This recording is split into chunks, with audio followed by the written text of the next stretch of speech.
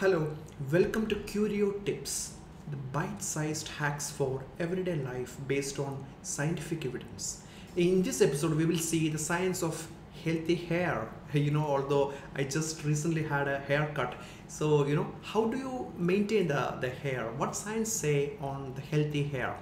The many people believe in so many of the myths and advertising propaganda that the hair grows like the plant grows, with the roots. You need to nourish the roots, then only the plants grows. Of course, you need to put fertilizers, organic or inorganic, whatever it be, on the near the root area of the plants, right? So that kind of propaganda is so very common everywhere. So you need to really nourish your hair with shampoos and conditioners. Oh my god. See, the hair follicle, of course the hair has a follicle. There is a half truth in it. So this kind of half-baked truth is what is behind shaping the public opinion for pseudoscience. That is a problem here. Hair follicles are really important, but to nourish it, just application something on your head is sufficient or not? There is a rich, you might have seen that this rich people believe in those things and buy a lot of interesting, very expensive, the product, right? Hair care products. How about poor people? If you ever been to a slum, for example, if you're living in a city, just have a look in the slum. Or if you're in a city, then why don't you go to the village side to see the really poor people, even homeless people. You see their hair. They are not using any commercial products, and of course they might be using some cheap products, or might not be, especially in the villages, and still you see that the hair is really good. So it's not that what you apply, what you not apply, the via negative is more important for the hair growth, and that is exactly what the science says too. Shampoos and conditioner, it does nothing other than removal of the dirt and excess oil. Only for that you are going to use it. Of course, if your hair is completely dirty, then you might need to remove that, and for that you really don't need this kind of specialized shampoo or conditioner. You can just do with any kind of a normal soap that does this work.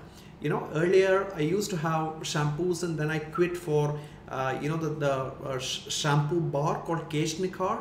Earlier one of the video I actually said about this Kesh Nikhar. Kesh Nikhar is also a very nice product. It's a shampoo bar. It is in India for a long time, around 30-40 years, right? Even before that, I don't know. Brand is really old.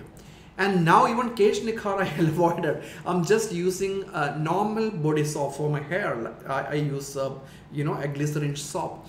And same soap, you can use it for your hair also, no problem with that.